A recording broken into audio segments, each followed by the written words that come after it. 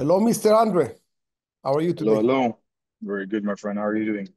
Good. I know that you already told the creator story about 5,000 times, including in the Zoolix, but we do have some clients that want to know what you did with the Zoho Creator and the vendor management system. Also, Zoho liked the idea, so they put you on the Zoolix to be a guest speaker. So, do you have power to do it one last time? Of course, always my pleasure. Again, it was a hard process of kind of everything we create together. So after we finish it, it's always a pleasure speaking about it and kind of giving people example how much powerful the tool of creator is. It's powerful for sure. Okay, so let's start from the beginning. Why did you need a solution that was created on Zoho Creator? Why not having it on Zoho CRM? So the solution that we needed was a combination of some of the existing software we use, from managing the contractors we're working, managing the vendors, also some of the facilities. And it was two different versions that didn't match with what the platform in the CRM was offering. So that is the one piece of the pie pretty much when we implemented Zoho that was not didn't have a solution for it. So we pretty much sat down, did an architecture, and built it from scratch. And this architecture was actually relatively easy, relatively to the CRM and the other It components was that we architected before. it was painless, to be honest. The other one, I think, because all the experience from the other implementation we did, I think it was painless also from our side, but also from the developer team, because we're now already speaking the same language when it comes to developing. So even now we have a lot of other product we're working in the progress. It's not even a meeting. It's kind of more as a recap quickly, and we're going to a project very fast because we exactly know how we want it. We know what is Zoho is capable of doing, what is the functionality. So it's very mainstream. Okay, so in terms of the application itself, the application starting with you closing a job. So let's say you have a project, and for people that don't know what you're doing, you're dealing with a big project, government, municipals, big clientele with lots of needs.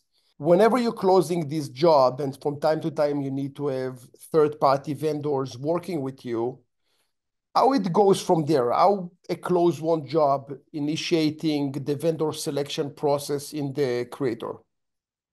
So it's actually starting even before that. So the VSM is a vendor management system. It's already kind of integrated into our sale process. So let's say, for example, I have a job that is in the North Pole. I don't have a technicians in the North Pole, and I need to use some of the contractors over there. I got a tender from a customer that has a specific scope of work that need to be done. I take that scope of work and I actually creating a bidding process on the VMS system. And then each one of my contractors is able to send me kind of what is their pricing. We kind of awarding who is going to be the pricing that we're going to carry. And then we're going to send it in the sales process in the CRM. Second, the job is approved. Then the job is approved and we finish all the documentation. Then we have a PO system that is starting from the CRM of opening where we call it start as a request. And from there, it's actually creating projects. Now, it's also combining to a project that we manage internally in projects, Zoho projects as well. So my team sees Zoho projects. The vendor I work with them, he see the VMS Creator. system. Yeah, the creator system. They have their own login and they can They have a check. full portal with dashboards and everything. Now, we created a lot of rules in the system that kind of manage the contractors for us. For example, every information they need to give us. So, for example, let's say we have a contractor in the North Pole that we know is great, but his insurance is not up to date. We're not even able to reach out to him. And he's going to get alerts all the time to update it because technically it's invalid in our system to use him because his insurance is not up to date. So it's kind of running anywhere between our HR to our customer service to accounting payable to account receivable. All the features that working with contractors is managed by that system. And we create a lot of automation. So before I had two people dedicated just to working with contractors. Now I have someone doing it part-time because the system does it everything automatically. So if the contractor is not responsible of filling his information, it's not going to be valid to get new more work. If a contractor doesn't send all the documents he need to close the job, the system cannot approve his PO to send it to payable. We took a lot of the steps that we had, but we had that knowledge doing it again from years using other systems. But in the process of implementation of CRM, I learned personally a lot of kind of how to build processes in a very specific way that right now every flow that I create, it's very easy and it's saving us out of time because the second I will speak with my team about specific flow of work that we want to do, my head is already translated how it's going to work in Zoho. And then it's have to work. We don't do anything is outside of Zoho. And it's have to be automated. So pretty much it's helping us to lower our liability level to really low. Believe it. Or I think we lowered at least by 50%. Vendors that are bidding, they will have the right insurance, the right certifications, so everything will be already checked by the system. Yep. And that means that you are, not hiring someone that you're not supposed to. And also when they are finishing a job, they will have a specific form that they need to fill that is relevant to the area of expertise that they dealt with.